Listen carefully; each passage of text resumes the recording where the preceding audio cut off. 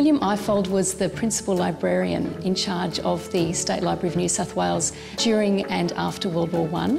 He really recognised that soldiers' diaries and letters were going to be really important historical resources for future generations of Australians. A chap has just been brought in and is sitting by my side.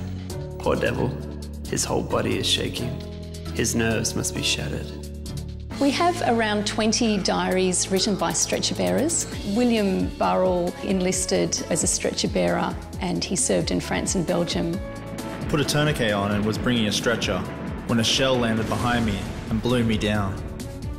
If we're going to look at experience in the Great War, because often the stretcher bearers are forgotten, it's only when the fighting starts and the soldiers in the trenches and on the battlefield suddenly realise, if I'm wounded, these men are going to have my life in their hands. Lost a lot of blood and was very weak, but managed to hobble out.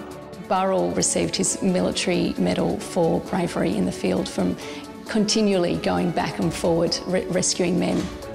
Well, the value of the diaries is just, it's hard to put a value on them. They're priceless as historical documents, offering up a range of experiences from the Great War that you won't get anywhere else.